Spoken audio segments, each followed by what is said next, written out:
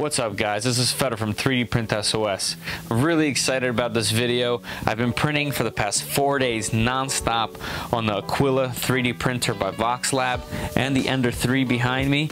I've been using the Yusu silk filaments from my previous video and a model by 3D Kit Bash that's just awesome. I want to lay everything out and go over the project. I have a bunch of footage to show you guys that I've been taking during printing. So let's get it all laid out and let's head to the table.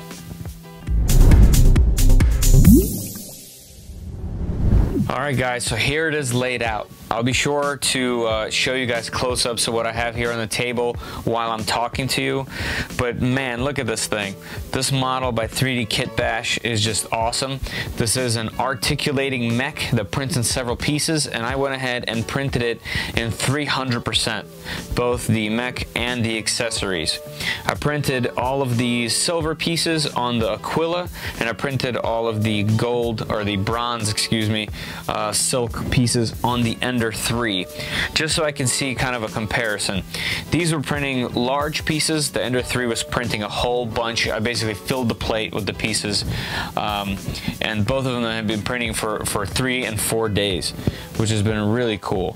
The Aquila is just a beast of a printer, honestly. I've had zero curling.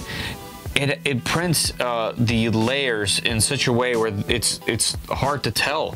I mean, this is definitely one of the smoothest operating printers, and I was always skeptical about the single-sided cooling, as I have on many of my other machines, but for some reason, I don't know if it's a combination of the duct, of the fan itself, this doesn't suffer from the same type of problems that my other printers have, where the uncooled side had imperfections in it. This seems to be printing really, really well, as is. It just needs some leveling. That seems to be the biggest problem people have. But basically, you know, this robot gets put together with these patented pegs, clips, I guess so to say, and the cool part about them is they go in one direction, but they also, once they pop in, allow everything to spin. So on this particular mech, the feet spin, the arms, the head, and it has this cool backpack that holds all these really fun accessories. It's got things like these super awesome knives. It's got these like laser pipes, it's got hooks, got cleats, got exhaust pipes. I couldn't make up my mind on which ones I was going to put on there, so I printed a whole bunch of them.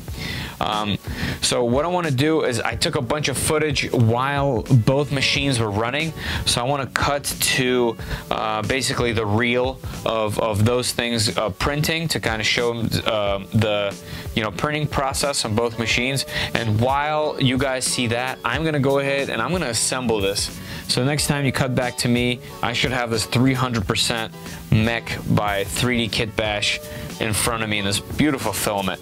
Really, I just want to mention that the filament, this Aquila machine that's so impressive, and this awesome model all together, what a combo. All right, let's cut to the demo.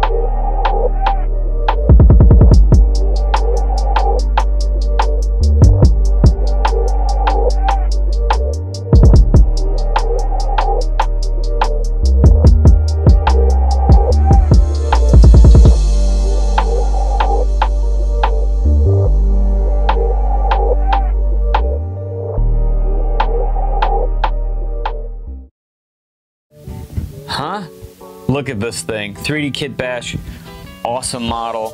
Putting it together was really fun. Popping all those pieces in and watching it all being assembled is so fun. You guys did a great job on this model, and I appreciate the fact that it's free at the moment. I understand that it might not be always, but this is gonna make an awesome showpiece on my shelf, and a conversation starter for sure. I think one of the things that really lends itself to, well to this model is just how metallic this filament looks.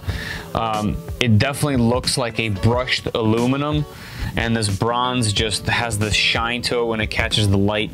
It just has this awesome reflection. And you know, the model itself, this little backpack where you can attach these attachments in any way that you want, and you can swap them out. That's such a just a clever little design.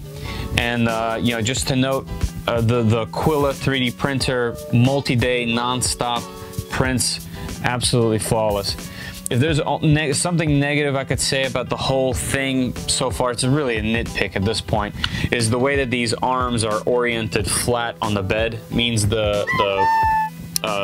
means it's printed horizontally. The layer lines are horizontal, so when you go to put in any accessories into the arms, it tries to pull apart the layers, and I did get some delaminating on both arms in the same spot. So I think a good idea would be to print these in this orientation, actually going upward, and I think that will completely solve that problem.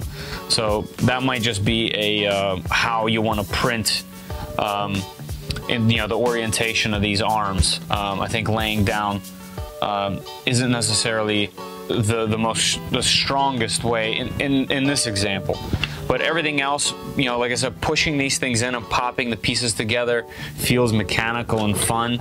The fact that it rotates like this is really cool. Like it still holds its place really well, so whichever way you put it, it's gonna stay there. So that's really nice. Yeah, guys, I hope you enjoyed this video. You know, like I said, this is a really cool model. You guys should go check it out, 3dkitbash.com. Yusu filaments with these awesome silk metallic filaments. And of course, the Aquila 3D printer. So cheap, so inexpensive. Unlike other inexpensive printers that I own and use, it needed nothing so far. And I've been printing constantly with it, with all sorts of different types of PLAs at the moment. So yeah, guys, thank you guys for watching. Hope you enjoyed the video. If you think somebody is going to enjoy any of this stuff, send them a link and let me know. I'll be in the comments answering your questions. Till next time. See ya.